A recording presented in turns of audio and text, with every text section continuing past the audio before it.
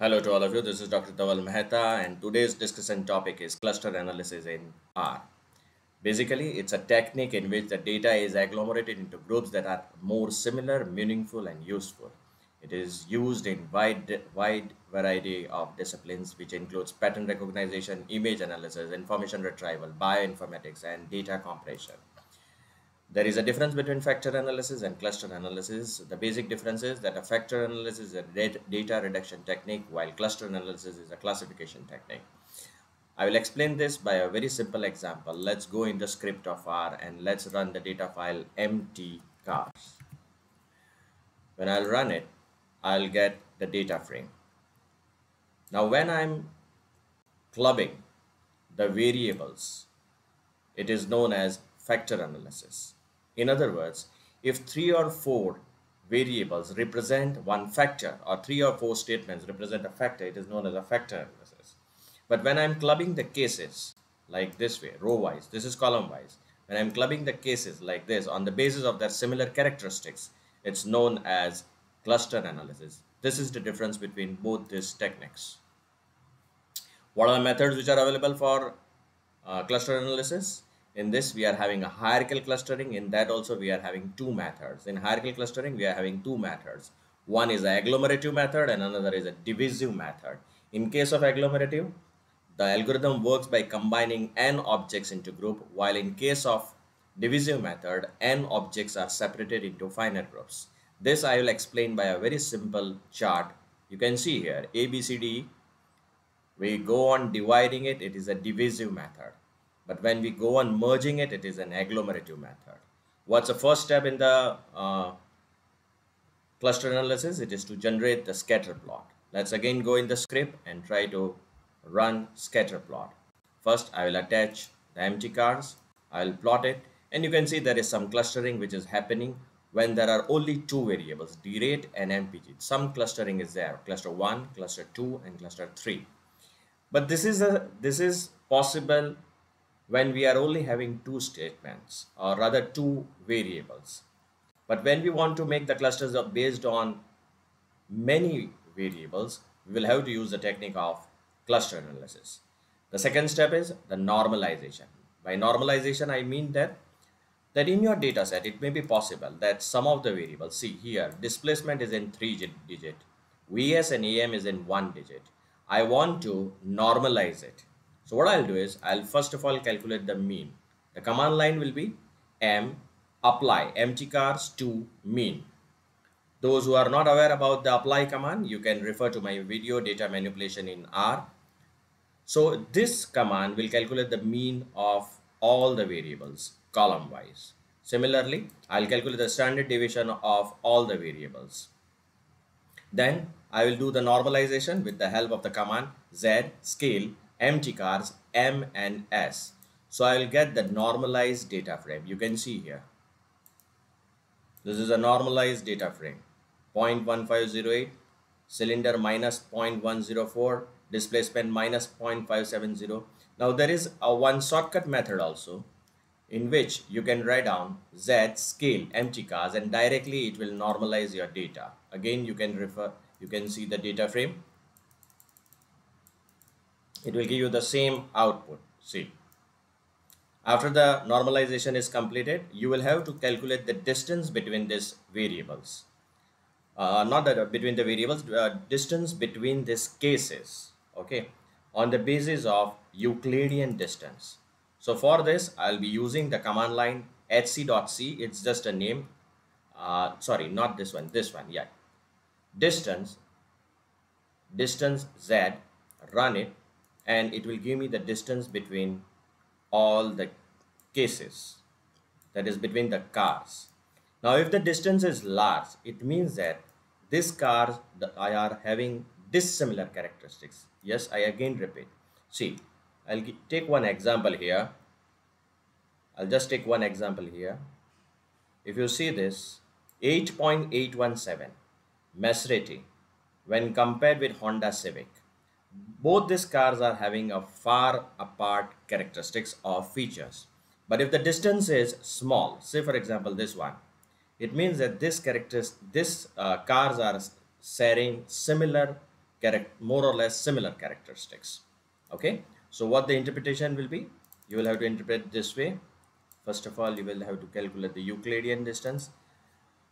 So the Euclidean distance between Maserati and Toyota is 8.061, which means that these cars are quite dissimilar to each other, while Euclidean distance between Lincoln and Cadillac is 0.296, which means that these cars are quite similar to each other. Now, when we will plot the dendograms, one thing is very much sure, that Lincoln Continental and Cadillac Fleetwood will be very nearer to each other, because the dendograms are plotted on the basis of the Euclidean distance. What's a simple meaning of Euclidean distance? Let's understand by this distance matrix. See, if I say Milwaukee and Chicago, the distance between these two is very small, 92 kilometers. So when I'll generate a dendogram, this Chicago and Milwaukee will be very nearer to each other. But when I say about St. Louis and Detroit, they are far apart, and therefore on dendogram they will be far apart. Now, in cluster analysis, we are having some linkage method for calculating the distance between the two clusters. One of the method is a single linkage, in which minimum distance is considered between the two cases. Minimum distance, cluster 1 and cluster 2. In second method, there is a complete linkage, which considers the farthest distance between the two clusters. And the third one is the average linkage. We will see everything one by one. Let's go in the script. Now we have to convert this distance into plot. So the command line will be plot hc.c and run. So you can see one thing. Oh, just a minute. I'll not run it. Okay, 1, 2. On right hand side, you are getting the dendograms. Now what this means, see, this is 1 cluster, 2 cluster, 3 cluster. So Hornet and Maserati, they are having very much dissimilar characteristics. But Hornet 4-drive and Valiant, they are having a very similar characteristics, and in the dendogram, they have been shown very nearer to each other. To make this output much more organized, I can use one more line, or rather one more argument in the previous command, hc.c hang -1. You can see on right hand side, the things have become much more organized compared to the previous output. Now, when you don't specify anything here, then the algorithm which will be used is, algorithm will use a complete linkage method. To specify average, you will have to use method is equal to average. Run, and now I'll get a different cluster. Now I want to compare the clusters which are formed according to the average method and the complete linkage. So what I'll do is I'll run the command member.c cut tree hc.c member.a cut tree hc.a.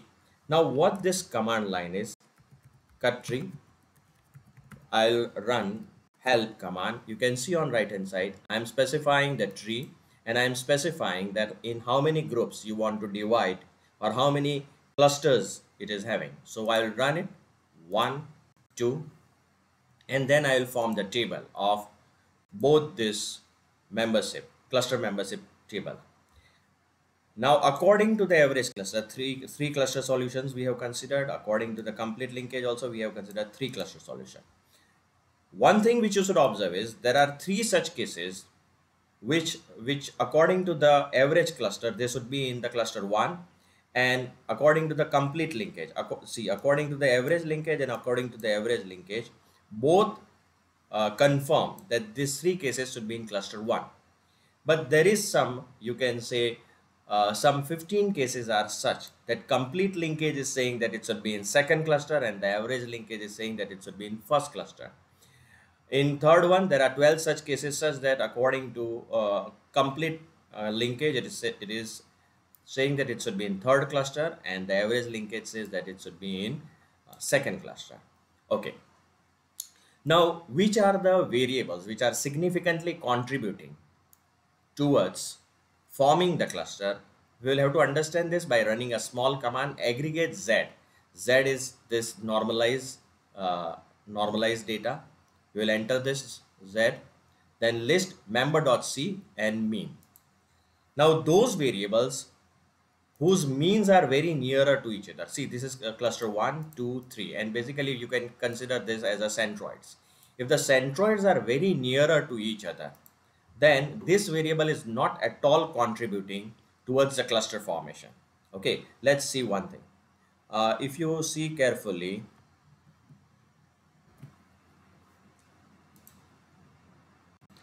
yeah, you see Vs, the distance between these three centroids, they are more or less nearer to each other, minus 0.86 and 0.98. But see the carburetor, number of carburetors. It is 1.47 and 0.62, and therefore carburetor is a very, you can say, significant variable in forming the cluster. Okay. The next plot which we have to go is silhouette plot. Basically, it's a graphical technique in which each cluster is based on the comparison of its separation and tightness. This plot will generate, uh, rather it can compare three clusters and it will tell you that which cluster is strong in comparison to others. So what it generates, let's see first. So for this, you will require a package, that is a cluster. Activate the library cluster, run it. On right hand side, you can see the silhouette plot is generated. Now this width, you just see the width. It is given by this number 0.6. This width is given by 0.31. This width is given by zero point 0.3. So this number tells me that how many cases are there in first cluster, how many cases are there in second cluster, and how many cases are there in third cluster. Now, which cluster is very strong? For that, this width figure you have to compare with the average width. If this number is more, then you will say that this silhouette, or rather this cluster formation, is much more strong in comparison to others. Here this number is 0.6 and it is more than 0.42, which is average silhouette, and therefore this cluster is very strong. This is 0.31 and it is less than average, so moderate, and this is very weak, 0.30. Another thing which we have to observe is that the case number 6, which you can see, it is, you can say, not contributing. In on the contrary, it is negatively, it is a negative case, or rather it is an outlier in forming the cluster, case number 6. Now you can also carry out uh, the cluster analysis by using the Ward's method. So Ward observed one thing in 1963, that all the previous algorithms, there was a very heavy loss of information while using this algorithm, and to overcome, he came out with another algorithm, and that's a Ward's method, right? And how to do this? Let's go in our scripts. We'll write down distance. Method will be now Ward D. I'll run it, and now I'll get another plot. Just a minute. Plot.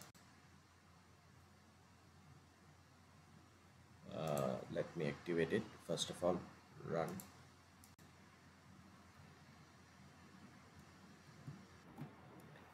Now we will have to run this command, hc.w. It's just a name.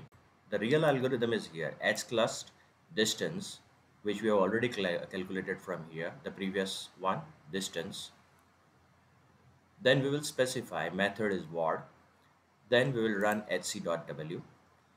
Now the interesting thing is the next algorithm, rect.hclust hc.w, k is equal to 5 clusters, and it will give me very meaningful output in comparison to the previous one.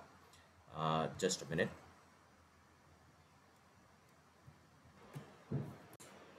So I've made some correction. See, hc.w hclust distance method is equal to Ward d. Then you run plot hc.w, run, and then you run this rect.hclust hc.w, k is equal to 5, and border rate, and it will give me 5 clusters, 1 2 3 4 and 5. Now there is one library, ape. When you will activate this library, apart from these dendograms, there are another ways of representing dendograms. The command line will be plot s.philo hc.c, which we have already calculated hc.c from here. We are just using this thing only. hc.c, type cladogram, size of the text is 0.6, label offset is 0.5. When you run it, you will get this type of dendograms. These are another advanced ways of representing the cluster analysis. Then plot s.philo hc.c, type unrooted. So it will give me the tree and root style of dendrogram. Plot s.philo as hc.c, type fen. So it will give me the fen chart. This will give me the radial chart. Now there is one library, pvcluster. When I will activate this pvcluster, and when I will run tmt, well, the simple, I don't have to do anything now, just transposing the empty cars data. So tmt cars, run it. You will have to transpose it, this data, and then I'll just fit it. hc1 pv cluster tmt cars, method is what, method distance is Euclidean, and just see on right hand side hc1. Just a minute, let me run it. Let me run this. Yeah, let it bootstrap properly. So this will give me, you can say, the stables estimate, and therefore it's doing a bootstrapping.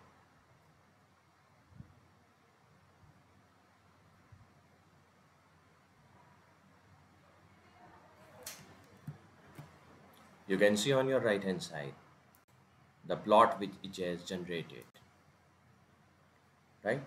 It's giving me much more information in comparison to the previous algorithms. Okay, still there is one more library. That's a library FPC. It gives me the cluster formation in the form of eclipse.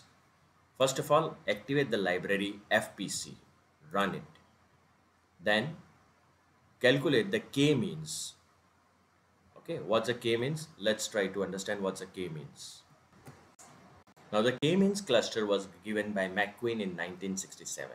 In this algorithm, say for example, randomly one centroid is assumed in all this cluster, and every time the iteration process is carried out, and these centroids will go on changing at each iteration. Finally, this algorithm will terminate when minimum squared function is achieved. When this objective function is achieved, the centroid will no longer move further. So we are going to use the same k-means cluster, and we are trying to run this k-means algorithm here. For this, the command line is kc, k-means z, that is a normalized data we will input. Library is fpc. What we will use, the command line will be plot empty cars, kc dollar cluster, color is true, shade is true, labels is true, lines is 0. Now you can see it gives me the cluster formation based on the centroid. So all those cars which are sharing a similar characteristics are in one group. This is a second group, and this is a third group. I can also plot the cluster like this. It gives me 1 1 1 and 2 2 3 3. But more meaningful is this one, right? So this is all about cluster analysis. You can subscribe to my channel. You can follow me on LinkedIn and Twitter. Moreover, one thing more, all these codes are available in my book. Yeah, this book. This book is available on Amazon.in as well as Amazon.com. All these codes are very readily available. Thank you to all of you.